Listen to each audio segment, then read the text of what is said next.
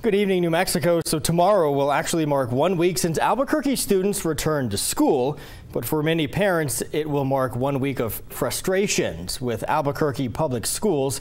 We're receiving complaints about unbearably hot classrooms almost every single day. And despite the outcry, it seems things aren't cooling down that much. Griffin Rushton met with an Albuquerque mom today who is in some ways taking a stand against the district. Griffin? Yeah, she absolutely is, Trevor, pulling her son out of school until the temperatures in his classroom come down. Now, it may sound like a drastic decision, but she's not the only parent taking a stand, and she points out this isn't a new problem for APS. It's not fair that they come to school to learn, but they have to use one hand to write and then the other one to wipe their sweat off their forehead. Yaneli Escamilla is like any other mom. She just wants her kids to feel safe and comfortable at school. Now that they moved the schedules from 9 to 4, it feels like there are much more hours, in school.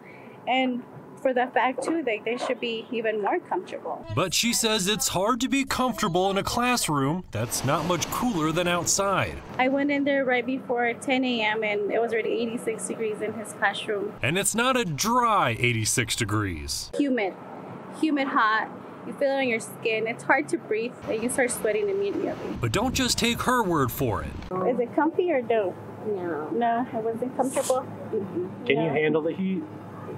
No. Escamilla says school leaders at Adobe Acres Elementary did try to find a cooler classroom for her first grader, Elijah. But it seems there's no escaping the heat until the school's AC is fixed. They don't know when that new piece is coming in. It could be a month, it could be weeks.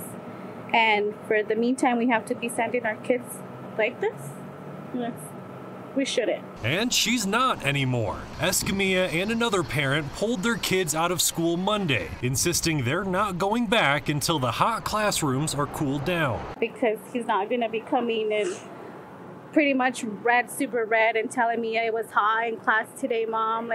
I want to go home and change. I just hope, APS hears us out finally. But this isn't a one-school problem. In fact, our team has received complaints about hot classrooms from at least 9 APS schools in the past week. A district spokesperson says crews are working 7 days a week to fix those issues, but it seems there's only so much they can do. 70% of our systems of roughly 25,000 air conditioners that we have in the district are evaporative coolers. When the weather's hot and we're getting rain, that humidity level goes up and we're really pulling, 10, 15 degrees cooler, in some cases, at best instances 20. When we talk about, converting to refrigerated air, absolutely an option, but there's definitely a cost factor involved. District officials say they are distributing portable ACs to affected schools, but Escamilla also knows this is not a new problem. This happens every year.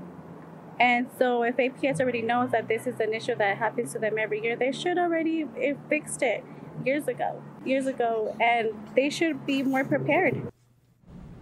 Now, Escamilla told me she would consider sending her kids to private school if the district does not invest in a long-term solution here. Now, as for the district, officials say the best way to report hot classroom problems is through each school's principal.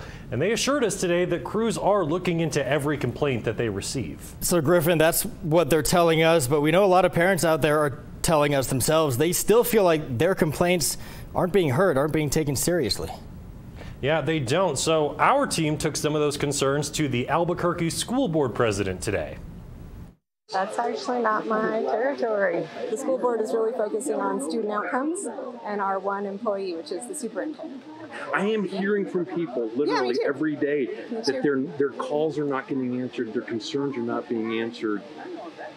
You're an elected official that represent the people. Absolutely. And so the school board's work on that was to hire a superintendent who knows what she's doing, who hired a competent staff to manage this. And so we're referring all of this work to the administration because we're not experts in operations. We're not elected to be experts in operations. We're being elected to represent the voice of the community and sharing that back with the school district. Now, APS leaders added their crews worked through the summer to address as many issues as they could before the start of the school year, but as it's clear, there are still some issues out there. Yeah, definitely, Griffin. Thank you so much. Like you mentioned, 9 schools, 9 classrooms so far. We'll see if that number goes up in terms of the people we've heard from tomorrow. Thanks again.